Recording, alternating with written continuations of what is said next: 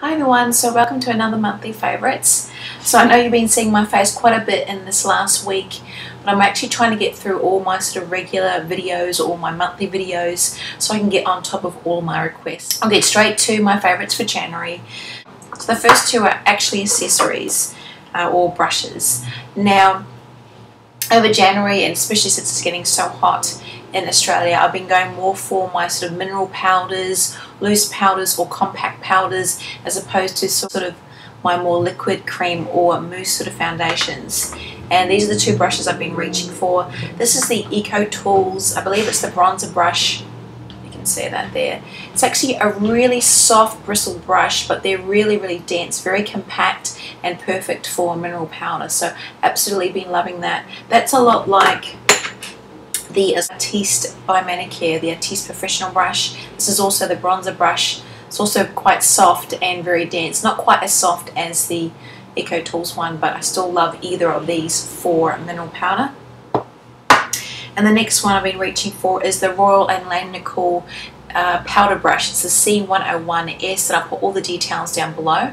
This is from their Pro Silk range. You can actually see that it's quite clipped there, but the bristles are also very soft and also very dense as well. So I've been using this for my sort of the dry or the compact powders. It's also great for mineral powder as well.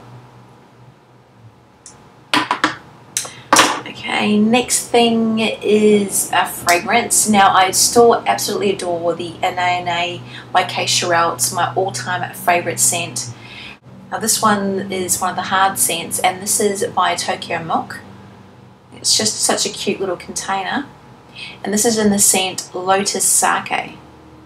So basically, it's a very sort of calming sort of scent. It's very citrusy, very orangey, lemony, zesty sort of a fragrance. It's a little bit different to a lot of the other fragrances that I have that are more floral. This is very fruity, very citrusy, but I've been sort of loving it to rub sort of on my points, on my wrists, behind my ear and my neck, and some other points as well, and it just gives that lovely citrus fresh scent during the day.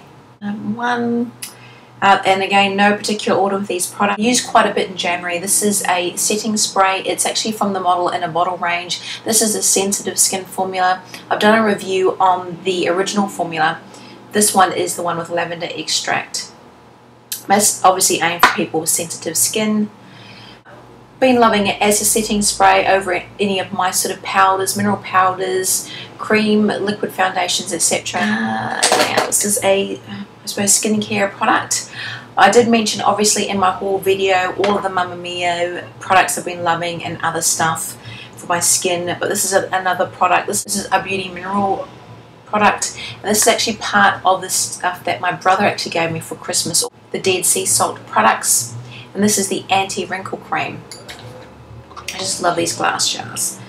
But it's just a white sort of cream, quite thick, but it smells divine. I don't have anything sort of to compare it to, but it's just a lovely fresh sort of scent with the Dead Sea salts and minerals and stuff in it. But as the anti-wrinkle, I've sort of been focusing on more of my fine line and sort of more, I suppose, aging sort of areas, which is obviously around my sort of forehead. I don't have any heavy lining, but sort of as a preventative around there, around my eye area, but particularly around my neck. And I do notice since I've sort of hit 30, and I do notice this on a lot of other people, they may have fairly smooth sort of faces, but you do start to show signs of aging or sort of wrinkling or sagging or more heavy lining or pronounced lining around the sort of neck area. You get that sort of crease happening, and the sort of more, I suppose, wrinkling and creasing on the backs of the hands and stuff like that. So sort of been focusing on those areas with this cream, and I must admit it gives a really supple, sort of soft, moisturized finish to the skin, but it's way too early to sort of see any effects yet. And of course it's really hard to tell with any of these things, especially if they're preventative, but I suppose it's time will tell. Next thing, this is actually a blush, and as part of my love it or lose it, or use it or lose it sort of thing I've been doing over my favorites videos, I've been trying to go through my collection more and use products, particularly new products I haven't opened. If I don't use them, I'll give them away or swap them, or I'll actually open them and actually start to use them and try and get through the product. This one's by Pupa. It's actually a blush in number 7. It's a baked blush. Really pretty. It's quite a bright pink, and it's got a gentle shimmer running through it, but it's more a, I suppose, apricot pink. Quite a nice sort of bright sort of pink for summer, but not too much for my sort of skin tone, so it gives a nice sort of flush to the cheek and a little bit of gentle shimmer. So I've been loving that one, and I got this from Priceline when they were discontinuing the line. Another Pupa item I've been loving is also a blush, but I've been using it as a bronzer. It's #1 in the Silk Touch range, and I used it so much in January the lid actually sort of came off. This is the mirrored part of the lid, but here's the actual blush or bronzer.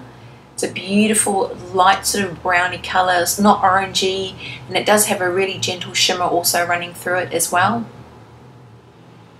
but a really nice sort of bronzer. I do prefer matte bronzers. Still loving my Sugar Baby, but that's been something just to give my skin a little bit more of a dewy sort of finish when I want to bronze it up. Now the product is a liquid eyeliner, and this is the Piloow liquid eyeliner. I got this one from cosmetics.com.au a couple of months ago. I really do love the tip on this, the applicator tip. You can see it's just a nice felt tip. Gives a really nice controlled line. You can do it really fine. If you press a little bit harder or a little bit more on the side, you get a nice thick line. It's really good for doing winged eyeliner as well. I've been going more for sort of like a gentle wing on the corners of my eyes over the last month or so, and this has been really good for it. I mean, I still love my Face of Australia liquid eyeliner. I still love the BYS one. That's probably the cheapest one that I've ever used, and it's actually really good. I also love the She one, but this one's actually been really nice. Sort of, it's not too wet, not too sort of tacky, and it lasts most of the day. I have been using the Milani one as well, which I also got from Crush Cosmetics. I know a lot of people absolutely love that one. They love the medium and they love the application. I do find that tip really hard to control as opposed to more the tip ones, and I also find it way too wet and way too sort of tacky. So this is the one I've been reaching for. So another eye product. This is a MAC shadow, and this is a matte finished one in Omega. I've been loving this because it's just a really sort of nice colour to sort of either use in the crease or sort of just to give your eye a little bit more depth, because I have been going for more of a very neutral look. This is when I sort of want to do that sort of matte look. Again, I blame the Naked palette by Urban Decay that I got for Christmas. I raved about this one before, but beautiful selection of sort of shimmer colours in here. Most of them are shimmer. I think there's only 2 matte ones, so that's why I've been trying to reach for some more matte ones as a sort of depth sort of colour, a crease colour. But I've been loving this whole palette. I've used just about all of the colours, and keeping in that theme of sort of more neutrals colours, I've also been re-loving the Stila Smudge Pot. This is in Kitten. This is very shimmery, but it's an absolutely gorgeous colour. I suppose you call it like a beigey, apricot-y colour. I mean, a lot of people rave about this one. So I've been using it again, and it's been really easy too. In the days I'm in a rush, I can just sort of smudge this all over my lid just with a clean finger. And then I might, if I want to get a little bit more depth to the eye, I might use maybe a darker colour in the corner, or I can just use this all over the lid and brow, and even as a highlight and go. So absolutely been loving that one. Okay, let's do some lip products. So I've been trying to use stuff that's been shoved away in my drawer. So as a balm, the last month I've been using the Burt's Bee Balm and Honey, and this really does smell like honey. It's a really nice, warm, yummy smell. Really moisturising, really nice. And over that, just a bunch of silver lip glosses. I mean, I've got them all in a tub next to my computer where my makeup is now, and basically when I'm sort of doing anything, I'll just sort of use a little bit, or as I'm going in, going out, or just sort of going through the colours, seeing which ones I like, seeing which ones work with different makeup looks, etc. But the ones I've been favouring over the last month, this first one is a Red Earth one, and it's like an apricot-y nude colour. It's actually really pretty. It's great to wear on its own when you just want just to sort of intensify your natural lip colour, or it's really great over lipsticks as well, and even other glosses. And this is in the colour BE026. I got this one at Priceline when they were marking this range down. Next one is one I've had for a little while, and I need to try and use it up, and this is a Nars lip gloss in Pillow Talk. It's like a reddy fuchsia colour. It's actually quite a pretty one. I've actually got it on at the moment with the Red Earth one over the top, so just to mute it down just a little bit. Next one is a MAC, what is this? A MAC Lusterglass Flusterose. It's really nice, light shimmery pink. It's actually fairly sheer, but you can build it up, but it just gives a really nice shimmer to the lips. And again, really nice to wear over matte lipsticks if you want to sort of dramatise them. And lucky last is a matte Cremesheen. And as you can see, I haven't really used much of it. I mean, I hardly ever used it when I got it, but now I'm really trying to get through it.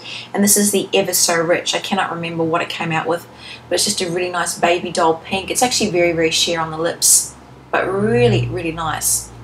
I like the finishes of the Cremesheens. And I've got actually a nail product here. This is the Essential Solar Oil.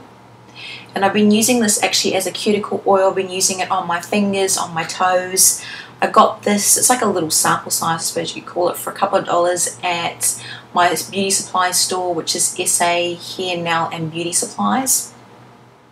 But really, really nice. It's like a nail and cuticle conditioner, but I've noticed my sort of hands have been getting fairly dry around the cuticle areas, and I've been trying to really take care of them, particularly in summer, and also because work's actually really, really busy, and we're in sort of the water and a lot of different products and sort of labour manual sort of work, so I've actually found this has been really, really good. And I've also been trying to get through all the little samples and little bits and pieces that I have. So all the samples, if I know I won't use them, I'll give them away, or I'll open them. I don't know, I'm one of those people that just like to keep all these little samples. Oh, maybe one day, but making sure I'm going through them. This is just one example. This is a Fekkai glossing cream, just for the hair, and I've been using it more on the ends, sort of my dry ends of my hair when I'm not sort of straightening it, just to get a nice sort of glossy look to the curl on the ends. And I've actually really liked this, so I might see if I can actually get the full size product, so it's good. And another skincare one. This is actually a blemish gel. I think I may have mentioned this before. I will be doing an update on sort of spot pens and spot gels, but this is the Neutrogena one, the one I've been reaching for lately. It's the Rapid Clear 2-in-1 Fight and Fade. And you can get that at a lot of different drugstores, supermarkets, etc. So it's a real easy one to get. And that is pretty much it. The last bit of stuff is just a whole range of things, again, on my theme of trying to use what I have. As I mentioned before, I love mineral makeup. I've even loved getting into and learning about making mineral makeup. Did a course with mineral makeup, and this is all the stuff sort of that I made at the course, and also stuff that I've sort of made after the course. So I've been using a lot of the stuff over the last month, like, you know, bronzers, concealers, correctors, and stuff like that. So I've sort of been getting through that and sort of using it as well. And yeah, so hopefully we'll be getting some more sort of base products as well that I can start to get into making some more at home again, but we'll see how we go with that. But that's basically all of my favourites. I know it was a whole sort of random blabble on there, but again, anything that you in particular want more details on, or maybe a review later on, please let me know, and take care for another month. Bye.